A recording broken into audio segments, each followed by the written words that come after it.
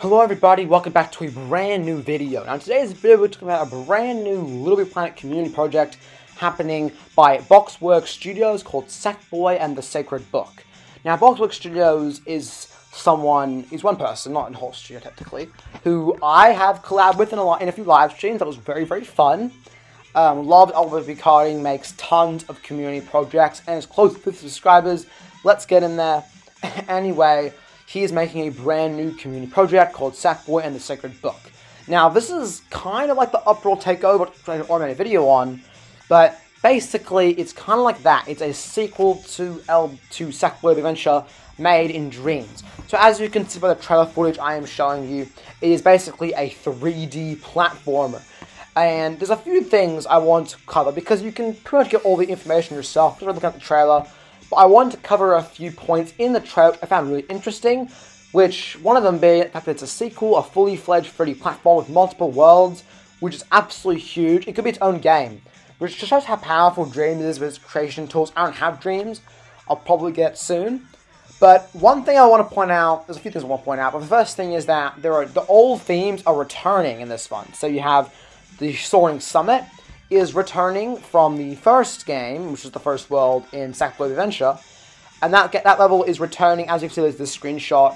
It has a very distinct, I guess you could say, style, where the setting area, like the settings area for like which world to choose, is exactly the same as it was in Big Adventure, which is really cool. How you can recreate that with multiple levels with this key thing. We have to pick up like 5 keys to progress through the level. And then you have the third screenshot, which shows the timer. There are time trials in this. I think there are time trials in this project, which look really cool. But another thing I want to point out, this is a really big one, is that not only do we get a 3D platformer, we also get a LBP karting reimagined, as you can see the screenshot or part of the trailer. LBP karting, which was again 2012 or 11, I don't know. There are karting sections in this community project, which is absolutely insane.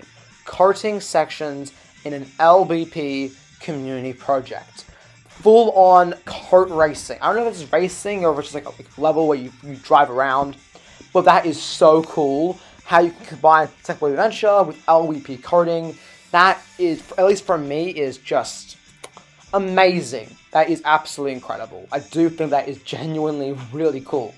Now, other things, I guess, to point out, it's basically trying to, it's trying to be kind of like a fan-made sequel to Sackboy Big Adventure, which is really cool. And overall, the style is nowhere near as detailed as the actual Big Adventure game, but it's impossible to make it as beautiful, but it still looks amazing. The art design very similar to the first game, but to not the first game, to the actual game. This is not an official sequel. This is a fan-made sequel, but I'll just keep on calling it the first game. But yeah, the art style from the first game is very similar. I imagine the music very similar because he loves the music. I know, I talked to him. He loves the music in this game, and he loves LBP karting. So he's kind of combined LBP with karting with a Big Adventure, and that looks really cool.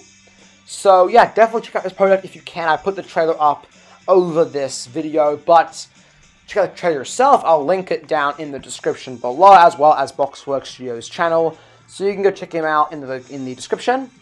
And another thing to point out is that 87% of you are not subscribed. Now, this graph is absolute bullshit. It actually says watch time from subscribers earned.